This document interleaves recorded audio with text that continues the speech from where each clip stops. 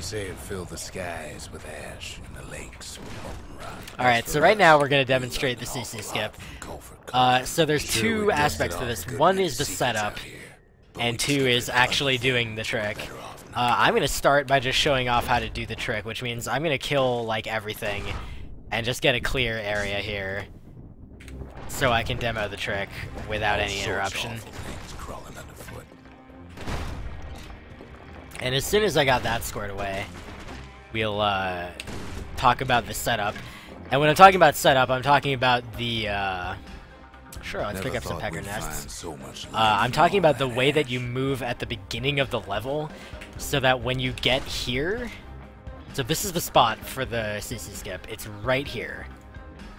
And the goal is to move in such a way from the beginning of the level to get here, so that the big pecker is not coming after you, and so that you get here at roughly the fastest way that you can get here, so that you have the optimal timing to get the skip. So that's not that hard. I mean, even if I didn't demo that, you guys can figure it out. But it's just easier to show it off. So there's a nice close arsenal, so whenever you want to practice CC skip, you just come to this thing, and fill up whenever you're out of stuff. Also, there's just a bunch of random crap to blow up around here. Just get everything out of the way so you don't get caught on random stuff. The more ash. And to clear out the monsters over here too, just to get them out of the way.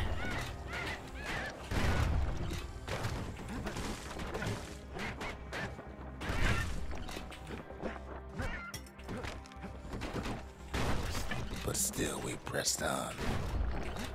So many objects in the way. Alright, that should be plenty. Okay. Please die. Is that all the ones? Yeah. Okay.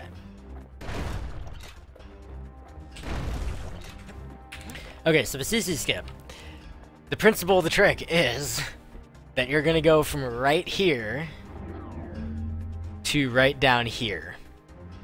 And the only way this works is, incidentally, when I'm mousing over things, look at where the center of the pointer is pointing. There's actually a shadow right below the pointer that determines where the kid moves, but don't look at that. Look at the center of the pointer there.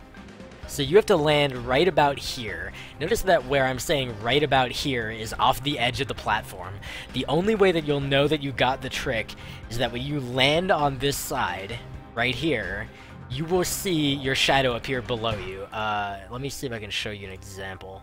So notice when I'm standing off the edge of the platform there, you can see right below my feet, there's a little shadow. If, when you land over here, you can see that shadow on the ground, or actually in midair, that means you got the trick. And it should not require falling. Like, once you land on this side, you shouldn't have to fall in order to continue on. You should just be able to go straight. So, the way to set this up is you have to roll here along the edge of this thing. Now remember, the little shadow right below my cursor is where the kid is going to move when I click. So if I put it right in the center of this little square here, this square, if I put it right in the center, he moves right in the center, right? And if I put it right on the edge, he moves right on the edge. And if I put it on the other side, he moves over there. So the shadow is where the kid's going to move, so keep that in mind. Now here's the thing, when I go over here to this corner, notice I'm floating off the edge. There's a very little extra bit of leeway there that is basically really tough to deal with, because here's the problem. You have to roll onto this little tiny extra bit of space, and then pike vault off of it. But the game, if you're rolling, watch this. Notice how it's a little different than where the ground actually appears to be, so it's not exactly cooperative. There's a very tiny sliver of land. And if you move at all, you're done. So, sadness. Alright, so here's the thing. We want to pike vault. We want to roll off the edge of this thing. Pike vault as late as we conceivably can.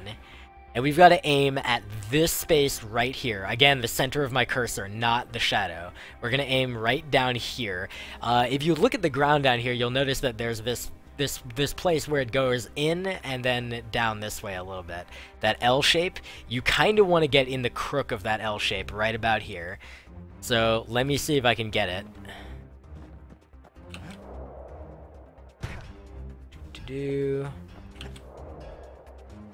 Timing this is sensitive. Like I said, even though the ground lasts until right there, it's really irritating.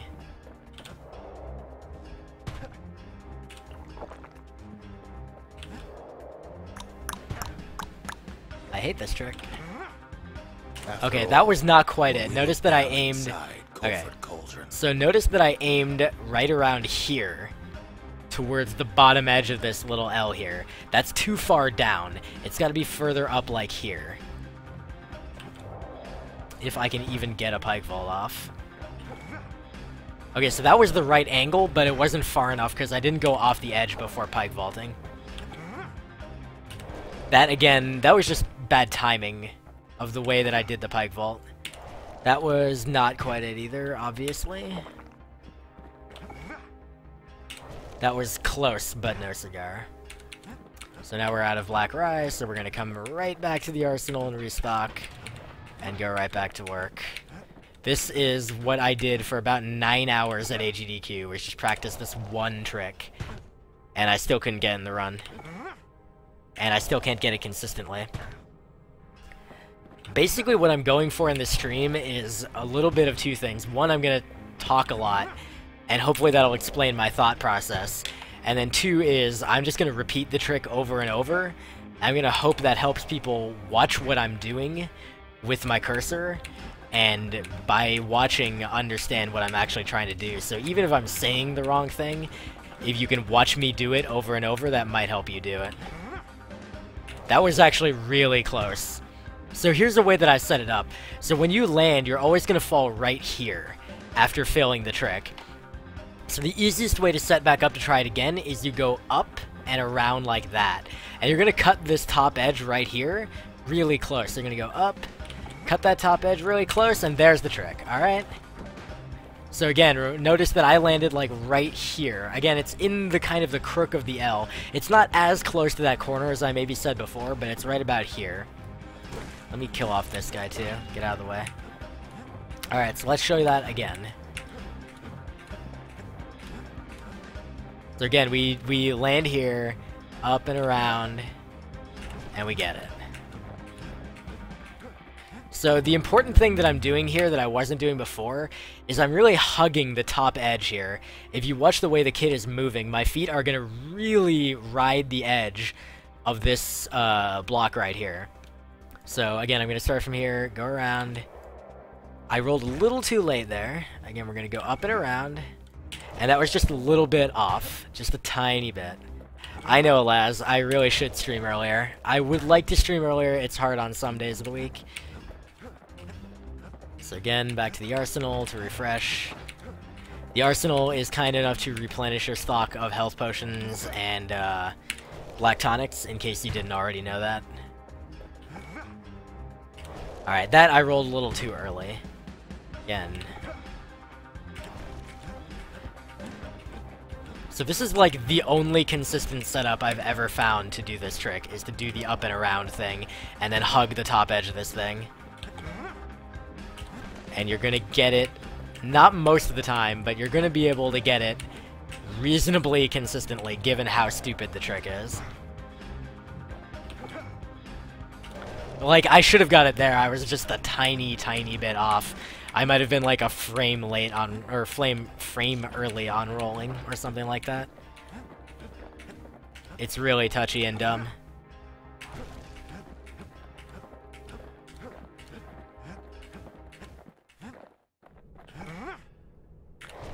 So notice on the one that I just did, I kind of had the mouse cursor down this way, this angle here, and I had to move it over to the left. If you don't angle your thing pretty much the right angle immediately, you're not going to get the trick, period, end of story, because if you go anywhere off the correct direction, you're screwed. That's it. How much time does this save in Lust? This is 3 to 4 seconds. If you miss it once, it's about 1.5 seconds, probably. I'm not 100% exactly sure, because when you do this trick, you actually set up the level differently than you do if you're not doing this trick, and I'm not 100% sure that I can get an optimal Colford Cauldron both with and without the trick to compare the times. It's really, really hard. Like, even in my PB, I got the trick, but I missed a different trick in Colford, so it actually still was not optimal, so I can't compare that way.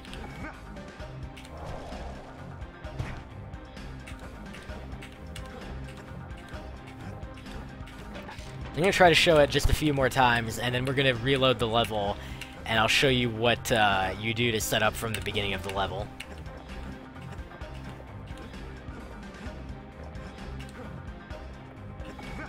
That was not even close. So the problem there was I didn't hug this edge enough, and then I rolled too early. Alright, that was way, way off. Although could have been closer if I just had the right angle.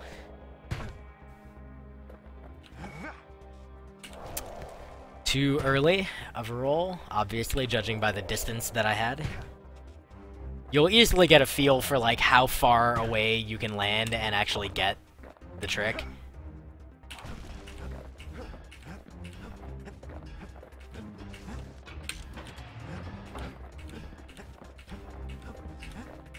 But yeah, this trick is just practice over and over and over again. And know where the sweet spot is, that's it. And then it's all muscle memory. Like, there's basically no way that I can tell you a visual cue for aiming this cursor over here to get the jump. Because I don't have a visual cue for it. I just have muscle memory, that's it.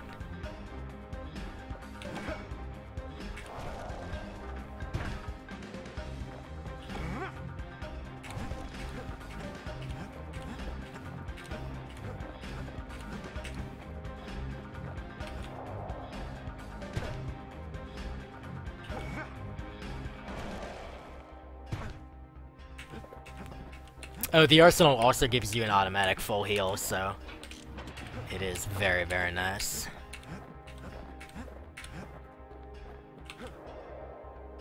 Yeah, if you don't get this exact setup, it can be really dicey. Oh, by the way, if you don't immediately roll after landing here, you will fall. So that's actually part of the thing. Basically, you've got to roll, land, and then roll immediately. It's a decently, like, it's not a very sensitive window to get it.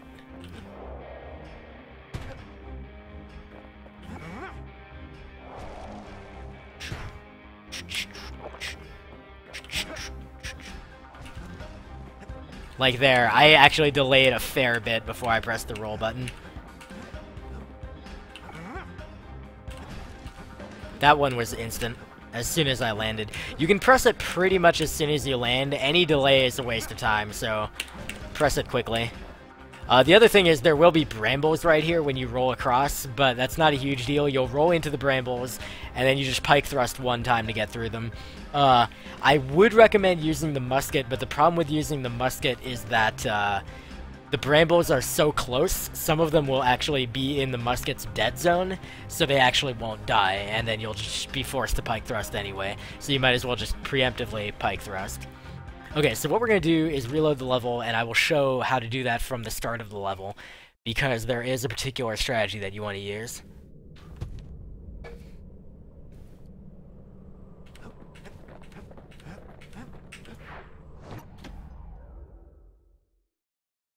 There's basically no way I can tell you this strategy without going at max speed, so I'm going to go at max speed, and if you guys have questions, I'll try to help explain. The smell. So, you get up, this is standard, roll, wait, roll, roll, and pike vault. This is the normal stuff. Roll 1, 2, 3, 4, 5. 1, 2. Actually, you're supposed to musket that shit. Oh, okay. So right here, you're supposed to get into this space, roll once through, wait for the ground to form. 1, 2. Notice that specific pattern causes the big pecker to fly directly north. Come down here, and off you go. And I missed it, but that's okay, because you get another shot. Still okay. Just killed the dude. Yeah, so there's the other problem. If you try to, like, musket at the time that you roll through, you're gonna have a bad time. Look down through all the So let me show smoke that and again. flames.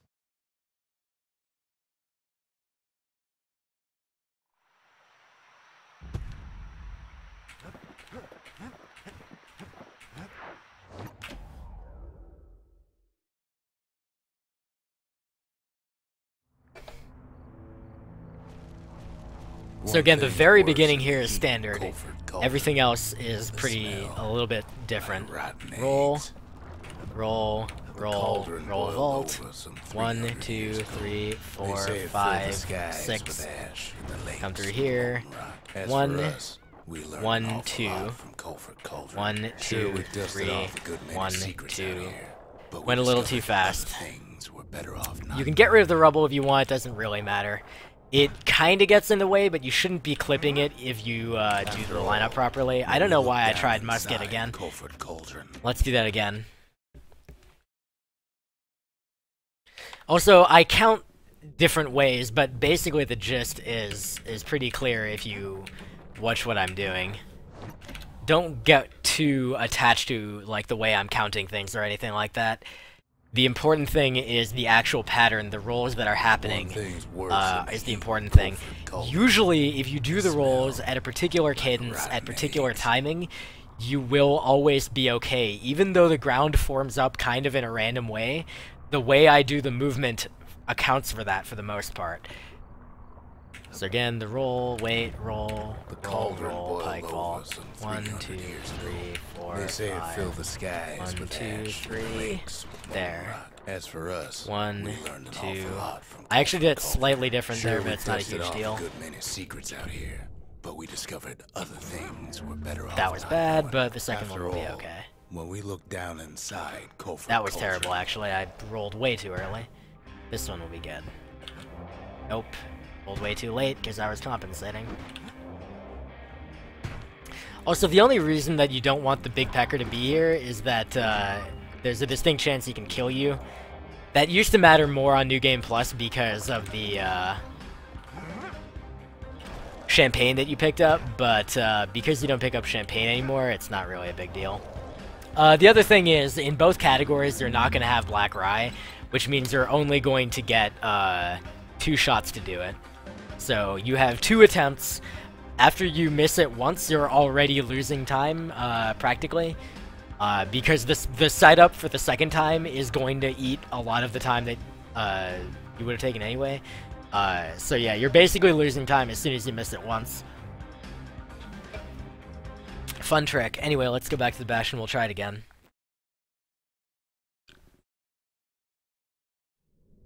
Also, something that I see a lot of people do is, as they're progressing through the beginning of the level, they shoot the skeleton that's there near after the first gate. They shoot that skeleton out, and that's just a waste of time. I have no idea why anyone actually does that. If you roll properly, you're not going to get caught by the hand on the way out, so you shouldn't waste your time. The cauldron boiled over some 300 years ago. This thing right here, everyone always seems to shoot that out. Stop wasting your time. As for us, also, that was a terrible, terrible movement. Cauldron. Sure, we dusted off a good many secrets out here, but we discovered other things we're better off not knowing. That was close, actually. When we looked down inside Colford Cauldron. That was also close. I had to change the angle a little bit. That ruined me. That is good. Okay, that's actually... It is possible to get the skip and still fall, but that's when you get a bad landing position. We had to have it. No problem, Viral. Hopefully this helps. Hopefully you will be able to do this in your runs at some point. Because that will easily get you sub 14. From here to Charleston Bog. We'll do it again for good measure. And then we'll probably move on to a different trick.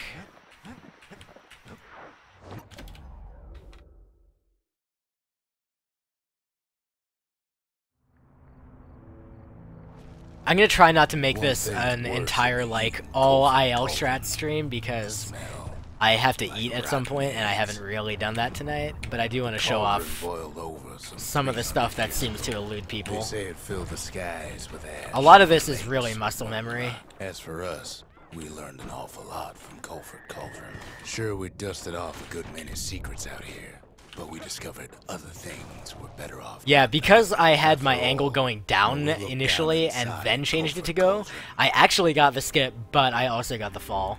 So you get up, poke out the thing, move on. Through all the smoke and flames. And then the rest of the level is normal. I'll just show the end of the level strats, because a lot of people don't seem to fully understand this. Walk here until you get to the end, and then you can roll twice there. Once you get up, roll here, wait, roll up there, and then go through and around. It's really easy to dodge the skeleton. There's no reason you have to shoot him out earlier. Cauldron's tenants all gather up to bid the kid up. So let's do that one more time. I know I said one more time, and then did it one more time, and now we're gonna do it one more time, because I'm saying one more time. But we'll get to it eventually. We'll get to other stuff eventually. I just want to be very, very clear about this trick, and about how it integrates into the route strat.